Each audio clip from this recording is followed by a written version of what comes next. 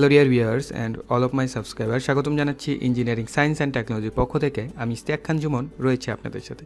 আরও স্বাগতম জানাচ্ছি ইএলসি পিএলসি প্রোগ্রামিং টিউটোরিয়ালের আরও একটি নতুন টিউটোরিয়াল ক্লাসে।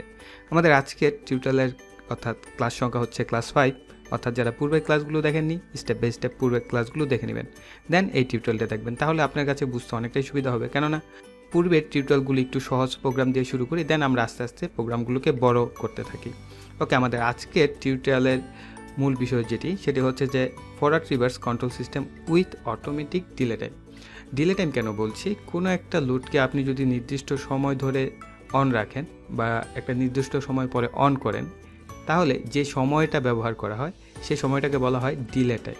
অর্থাৎ লোডটা অন হতে যে ডিলে টাইমটা লাগে, সে একটা সময় লাগে, সেই সময়টাকে বলা হয় ডিলে টাইম। আমরা এই টিউটোরিয়ালের সাহায্যে আজকে শিখব যে কিভাবে আমরা একটি ডিসি মোটরকে ফরওয়ার্ড রিভার্স কন্ট্রোল করব।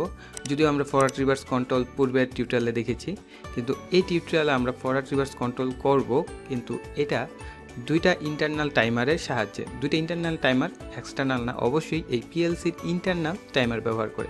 তো আমি বলে দিচ্ছি যে সিকোয়েন্সটা কী হবে। যেমন বরাবরের মতো কানেকশনটা একটু বলে দিই, যদিও আপনারা অনেকে নতুন থাকতে পারেন তাদের জন্য, যে এখানে 4টা পুশ বাটন সুইচ ব্যবহার করা হয়েছে, একটা স্টার্ট, একটা স্টপ। এটা হচ্ছে ফরওয়ার্ড স্টার্ট স্টপের জন্য, এটা রিভার্স স্টার্ট স্টপের জন্য। এবং প্রতিটা পুশ বাটন সুইচের ইনপুটে +24 ভোল্ট দেওয়া হয়েছে এবং আউটপুট হতে আমাদের পিএলসির ইনপুটে নেওয়া হয়েছে। ঠিক আছে, তো আমাদের পিএলসির ইনপুটগুলো নেওয়া হয়েছে X0, X1, X2, X3। ওকে, আর এসএসে আপনারা এক্ষেত্রে গ্রাউন্ড সাপ্লাই করবেন। এক্ষেত্রে আপনারা এসএসে গ্রাউন্ড সাপ্লাই দিবেন, কেননা আমরা পুশ বাটনের ইনপুট হিসেবে নিয়েছি কি +24 ভোল্ট এবং আমাদের পিএলসির ইনপুট পাচ্ছি কি 24 ভোল্ট। এই কারণে আমরা S/S যে অপশনটার পিনটা রয়েছে, এই পিনে আমরা গ্রাউন্ড নিব। দেন আমরা আউটপুট বেসিক যে কনফিগারেশন করা হয় সেটাই করা আছে। ফেজ লাইন দেওয়া হচ্ছে C0-তে। আমি একটু জুম করে দেখাচ্ছি। ফেজ লাইন দেওয়া হয়েছে C0-তে। আউটপুট একটা নেওয়া হয়েছে Y0 থেকে, আরেকটা Y1 থেকে। Y0 নেওয়া হয়েছে আমাদের প্রথম ম্যাগনেটিক কন্ডাক্টরে, দেন দ্বিতীয় ম্যাগনেটিক কন্ডাক্টরে নেওয়া হয়েছে Y1। Y0 ম্যাগনেটিক কন্ডাক্টরটাকে আমরা ধরে নিব যে এটা হচ্ছে আমাদের মোটরের ফরওয়ার্ড কন্ডিশনের জন্য ব্যবহার হচ্ছে, আর পরবর্তী যেটা অর্থাৎ ম্যাগনেটিক কন্ডাক্টর 2, এটা ব্যবহার হবে রিভার্স কন্ডিশনের জন্য। ওকে, আর আমাদের এই মোটরের কানেকশনে যখনই এটা এক প্রান্তে পজিটিভ এবং অপর প্রান্তে গ্রাউন্ড আসবে, তখন কি মোটরটা ফরওয়ার্ডে টার্ন নিতে থাকবে। আর যখনই কিনা আমার এই ম্যাগনেটিক কন্ডাক্টরটা অন হবে, তখনই কি এদের প্রান্তগুলো পরিবর্তন হয়ে যাবে, যেহেতু আমরা এই প্রান্তে পজিটিভের জায়গায় গ্রাউন্ড আর গ্রাউন্ডের জায়গায় পজিটিভ দিয়েছি। ঠিক আছে, তার মানে কি আমাদের মোটরটা তখন পজিটিভ প্রান্তে গ্রাউন্ড আর গ্রাউন্ড প্রান্তে পজিটিভ পাবে, যার কারণে কি মোটরটা রিভার্স টার্ন নিতে শুরু করবে। ওকে, এই হচ্ছে বেসিক কানেকশন। তবে বলে দিচ্ছি যে এই সার্কিটটার আজকের ওয়ার্কিং প্রিন্সিপালটা কি। ওয়ার্কিং প্রিন্সিপাল হচ্ছে যে আমরা যখন স্টার্ট পুশ বাটন প্রেস করব, তখন আমাদের এই পিএলসির ইন্টারনাল টাইমার 1 থেকে 10 পর্যন্ত, অর্থাৎ 1 থেকে 10 সেকেন্ড পর্যন্ত সে স্টে করে থাকবে। দেন আমাদের ম্যাগনেটিক কন্ডাক্টর 1 অন করবে, অর্থাৎ ফরওয়ার্ডে মোটরটা চলতে শুরু করবে। ঠিক যতক্ষণ না আমরা স্টপ পুশ বাটন প্রেস করব। যখন আমরা স্টপ পুশ বাটন প্রেস করব, তখন ম্যাগনেটিক কন্ডাক্টর 1 বন্ধ হয়ে যাবে। ঠিক তারপর আমরা যখন রিভার্সের যে স্টার্ট পুশ বাটনটা আছে এটা প্রেস করব, ঠিক একইভাবে আমাদের এই পিএলসি প্রথমে 10 সেকেন্ড সে স্টে করবে, করার পর দেন আবার আমাদের ম্যাগনেটিক কন্ডাক্টর 2 অন করে দেবে। দেন আমরা যতক্ষণ না এটাকে স্টপ পুশ বাটন প্রেস করছি ততক্ষণ পর্যন্ত এটা অন থাকবে। আমি এই প্রসেসটা কেন করেছি, যে যাতে কখনো এরকমটা হয় যে আমরা মোটরটাকে ফরওয়ার্ডে চালাচ্ছি, ঠিক আছে, তো হঠাৎ করে আমরা এটাকে স্টপ করে দিলাম, কিন্তু আমার মাথায় খেয়াল নেই যে আমার এটাকে যে একটা স্টপ টাইম দিতে হয়, যে কোনো মোটরকে একটা স্টপ টাইম দিতে হয়, তার যাতে ফিডব্যাক নয়েজ আমাদের না আসে সেই জন্য। ঠিক আছে, আমরা কি করলাম যে সাথে সাথে আবার রিভার্সে দিয়ে দিলাম, তো যার কারণে এটার ভিতরে ফিডব্যাক নয়েজ তৈরি হলো এবং রিভার্স কারেন্ট উৎপন্ন হলো, যার কারণে কি আমার উল্টা পথে কারেন্টের প্রবাহ হয়ে আমার পিএলসিটা নষ্ট হয়ে গেল। ঠিক আছে, অর্থাৎ সেফটির 12টা বাজিয়ে দিলাম। সো এই কাজটা আমরা কখনোই করবো না। যাতে এই ভুলটা আমাদের না হয়, কখনো ভুল করেও যাতে এই ভুলটা না হয়, তার কারণে আমরা কি ইন্টারনাল দুইটা টাইমার ইউজ করব। সাপোজ আমরা স্টার্ট পুশ বাটন প্রেস করেছি, দেখেন এটা কিন্তু একটা নির্দিষ্ট সময়, আমরা এই ক্ষেত্রে সময় বাড়িয়ে দেবো, কিন্তু আমরা আজকে প্রোগ্রামিংয়ের ক্ষেত্রে কি করব, সময়টা কম নিয়ে দেখাবো। সাপোজ 10 সেকেন্ডের জন্য কি এটা স্টপ থেকে দেন চালু হচ্ছে, দেন আমরা এটাকে স্টপ করে যখন আবার রিভার্স স্টার্ট করবো, তখন কি 10 সেকেন্ড সময় আবার স্টপ থেকে দেন আবার স্টার্ট হচ্ছে। আমরা ভুল করেও যদি প্রেস করি তো কোনো সমস্যা নেই। দেন আবার আমরা যখন ফরওয়ার্ডে প্রেস করব, তখন কিন্তু আবার সে 10 সেকেন্ড স্টপ থেকে দেন আবার কি কি ফরওয়ার্ডে ঘুরতে শুরু করবে মোটরটা, অর্থাৎ মোটরের ফুললি সেফটি আমরা আজকের এই প্রোগ্রামটাই দিব। তো চলুন এখন আমরা লাডার ডায়াগ্রামটা দেখি। লাডার ডায়াগ্রাম দেখার জন্য আমরা চলে যাব ইএলসি সফটে, এটাকে ওপেন করব সফটওয়্যারটিকে। ওপেন করার পর এরকম একটা উইন্ডো চলে আসবে। এখানে আমরা ফাইল থেকে চলে যাব নিউতে, আমাদের ক্লাস সংখ্যা 5 ক্লাস 5 ওকে 05, দেন ওকে করে দিলাম। তো এটাকে বড় করে দিই। ওকে, তো প্রথমে আমাদের কাজ কি ফরওয়ার্ডের স্টার্ট পুশ বাটন। ওকে, যার জন্য একটা আমরা ওপেন কন্ট্যাক্ট নিব, দেন আমরা কি আরেকটা নর্মালি ক্লোজ কন্ট্যাক্ট নিব।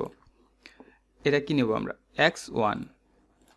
ওকে, তারপরে কি এখন খেয়াল করেন আমাদের সাপোজ আমরা চিত্র অনুযায়ী যেটা হয় যে মোটরের ফরওয়ার্ডের জন্য নিয়েছি y0 আউটপুট, আর রিভার্সের জন্য ম্যাগনেটিক কন্ডাক্টর 2 এর জন্য নিয়েছি y1। তার মানে কি আমরা যখন y0 অর্থাৎ মোটরটাকে ফরওয়ার্ডে টার্ন করব তখন কি আমাদের অবশ্যই কি y1 যে আউটপুটটা থাকবে সেটাকে বন্ধ করে রাখতে হবে। সো y এখানে 1 সিলেক্ট করে দিলাম, অর্থাৎ আমার আউটপুট y1 এর সাথে যে অর্থাৎ রিভার্সের যে ম্যাগনেটিক কন্ডাক্টর সেটা বন্ধ করে দিলাম। এখন আমরা যেহেতু আউটপুটের পিন সংখ্যা আমাদের কম থাকবে, আমরা আউটপুটের কোনো পিনই অপচয় করব না, সেক্ষেত্রে আমরা কি করব, এই ক্ষেত্রে অবশ্যই আমরা ইন্টারনাল মেমোরি ইউজ করব। ওকে, তো রিভার্সের জন্য কি M1 হবে আর ফরওয়ার্ডের জন্য M0। তো এখন আমরা একটা রিলে কয়েল আউটপুট হিসেবে নিব, এটা নিব কি M0 অর্থাৎ ইন্টারনাল মেমোরি। আর এই মেমোরিটা কি আমাদের ল্যাচ করতে হবে, যার কারণে আমরা এখান থেকে নিব একটা নর্মালি ওপেন কন্ট্যাক্ট, আর এটাকে M সিলেক্ট করে দিতে হবে M0। ওকে, আর এটাকে প্যারালাল করার জন্য আমি এখান থেকে ভার্টিক্যাল লাইন টানবো। ওকে, এই গেল আমাদের কি ফরওয়ার্ড স্টার্টের কন্ডিশন। এখন আমাদের কি এই M0 এর সাপেক্ষে আমাদের একটা টাইমার নিতে হবে। ওকে, তার কারণে কি আমাদের একটা নর্মালি ওপেন কন্ট্যাক্ট নিব এখান থেকে M0। ওকে, দেন টাইমারের জন্য আমরা ইন্টার প্রেস করবো এখানটায়, করার পর লিখব TMR, আর প্রথম টাইমার যেহেতু এটা T0, তারপর আমাদের টাইম দিতে হবে। টাইমের জন্য আমরা 10 সেকেন্ড বলেছি, আপনি 20 সেকেন্ড 30 সেকেন্ড ইউজ করতে পারেন, ঠিক আছে। তো আমি 100 ইউজ করলাম, টাইমার K100। ওকে, এখান থেকে আমি ওকে করে দেবো। এখন এই টাইমারের সাপেক্ষে কী করতে হবে, আমার ম্যাগনেটিক কন্ডাক্টর 1 অর্থাৎ ফরওয়ার্ডে যে ম্যাগনেটিক কন্ডাক্টরটা আছে সেটাকে অন করতে হবে। তার জন্য কি আবার একটা নর্মালি ওপেন কন্ট্যাক্ট, এবং এটা হবে T। ওকে, 0 দেওয়াই আছে। তারপর আমরা আউটপুটটা নেব রিলে কয়েল F7। ওকে, Y1 না সরি Y0 হবে এক্ষেত্রে, না Y0। ওকে, এখন এতটুকু ছিল আমাদের ফরওয়ার্ডের জন্য। এখন আমরা রিভার্সের জন্য সেম এই পার্টটাই কপি করব। নর্মালি ওপেন কন্ট্যাক্ট, এটা হচ্ছে X2 and then close contact, এটা হচ্ছে X3। ওকে, তারপর আমরা নিব আমরা আউটপুট কি Y0 যেটা আছে এটাকে বন্ধ রাখবো এক্ষেত্রে, ঠিক আছে। তো close contact Y yes Y0, sorry control Z চাপছি। ওকে, ওকে X2 3। ওকে, দেন এখানটায় হবে আমাদের ক্লোজ কন্ট্যাক্ট Y0, এবং কি সাথে সাথে এই ইন্টারনাল মেমোরিটাকেও বন্ধ রাখতে হবে না। তার জন্য আমরা কি করব, এখান থেকে আরেকটা ক্লোজ কন্ট্যাক্ট নিব M0। ওকে, দেন আমরা কি আরেকটা M1 নিব ইন্টারনাল মেমোরি, এটা হচ্ছে রিভার্সের জন্য M1। ওকে, দেন এটাকে আমরা ল্যাচ করতে হবে। ল্যাচ করার জন্য নর্মালি ওপেন কন্ট্যাক্ট নিব M1 অ্যান্ড দেন এখান থেকে ভার্টিক্যাল লাইন। ওকে, দেন আমরা কি এটার সাপেক্ষে M1 এর সাপেক্ষে একটা টাইমার নিব। ওকে, M1 এটার সাপেক্ষে আমরা নিব কি টাইমার 1। এখন টাইমার 0 তো নিয়েছিলাম, তখন TMR লিখবেন, দেন স্পেস এখানটায় T1 দেন K100, দেন ওকে করে দেবেন। ওকে, তো এখন আমরা এই টাইমারের সাপেক্ষে আরেকটা আউটপুট নিব। তো মেক কন্ট্যাক্ট T নিচে থেকে 1। ওকে, আর আউটপুটটা হবে কি আমাদের এক্ষেত্রে Y1। ওকে, তো এ হচ্ছে আমাদের আজকের লাডার ডায়াগ্রাম। তো লাডার ডায়াগ্রামটা এখন আমরা সিমুলেশন করে দেখব যে আসলে সব কিছু ঠিকঠাক আছে কিনা। সো তার জন্য সিমুলেটরে চলে যাব। ওকে, দেন আমরা রানে যাব, ইয়েস। দেন এখান থেকে অনলাইন মোড, ইয়েস ইয়েস, যতবার চাবে ততবার ইয়েস দিবেন। দেন আমাদের প্রোগ্রাম রান হয়ে গেছে। তো সবাই কিন্তু বন্ধ আছে এই অবস্থায়, খেয়াল করেন। তো আমরা, এটা হচ্ছে আমাদের স্টার্ট পুশ বাটন, আর এটা হচ্ছে স্টপ পুশ বাটন ফরওয়ার্ড কন্ডিশনের জন্য, আর এটা হচ্ছে স্টার্ট পুশ বাটন রিভার্স কন্ডিশনের জন্য, স্টপ পুশ বাটন কি রিভার্স কন্ডিশনের জন্য। আচ্ছা, এখন আমরা যখনই x0-তে সিগন্যাল দিব তখন কি আমাদের m0 সে হাই হবে এবং সাথে সাথে কি এটাকে ল্যাচ করে রাখবে এবং টাইমার কাউন্ট শুরু করবে কত 10 সেকেন্ড পর্যন্ত। দেন আমাদের আউটপুটটা অন হবে, ঠিক আছে। তো আমরা এটাকে সেট অন করে দিই, দেন সেট অফ করে দিব, যেহেতু পুশ বাটন প্রেস করে ছেড়ে দিতে হবে। তো এখানে টাইমারটার দিকে খেয়াল করেন, মাউসের উপরে সে কাউন্ট শুরু করেছে। কাউন্ট শেষ হওয়ার পর 10 সেকেন্ড হওয়ার সাথে সাথে y0 অন হয়ে যাবে। ওকে, 10 সেকেন্ড হয়ে গেছে, y0 অন হয়ে গেছে। এখন আমরা যদি দেখেন এই অবস্থায় যদি আমি এটাকে প্রেস করে সেট অন করি আর সেট অফ করি, যত বা সেট অন করেই রাখি, তাও কিন্তু আমার পরেরটা অন হচ্ছে না, ঠিক আছে। পরেরটা কিন্তু অন হচ্ছে না।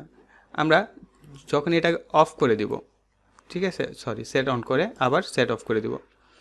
এখন আমি সাথে সাথে কী করলাম, এটাকে অন করে দিয়েছি, ঠিক আছে।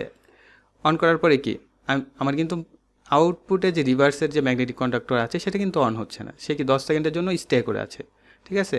যে 10 সেকেন্ড হবে দেন, তার মানে কি আমার মোটর পুরোপুরি সেফ এবং আমার ডিভাইসটাও সম্পূর্ণ সেফ। সো ইলেকট্রিক্যালের কি একটা ওয়ার্ডই আছে যে সেফটি ফার্স্ট। সো আমরা সেফটি ফার্স্ট, যেহেতু মোটরের বেলায় সেফটি আগে। ওকে, তো এভাবে কন্টিনিউস আপনারা লাডার ডায়াগ্রামগুলো খাতায় খুব সুন্দর করে নোট করবেন এবং স্টেপ বাই স্টেপ টিউটোরিয়ালগুলো ফলো করবেন। আপনাদের কাছে ভালো একটা নোট হয়ে যাবে এবং আশা করি আপনারা খুব ভালো মতো পিএলসির কাজটাও শিখতে পারবেন এবং আপনারা চাইলে অন্যকেও শেখাতে পারবেন। সো এই ছিল আমাদের আজকের ভিডিও। তো আশা করছি ভিডিওটা ভালো লেগেছে। ভালো লাগলে অবশ্যই একটা লাইক দিবেন, কমেন্টে আপনার কথাবার্তাগুলো লিখবেন, ভিডিওটা শেয়ার করুন ফ্রেন্ডদের সাথে। আর যারা এখন আমাদের চ্যানেলটি সাবস্ক্রাইব করেননি, চ্যানেলটি সাবস্ক্রাইব করবেন এবং পাশে থাকা বেল আইকনটি অ্যাক্টিভ করে রাখবেন। এই বলে এখানেই বিদায় নিচ্ছি। ধন্যবাদ সবাইকে।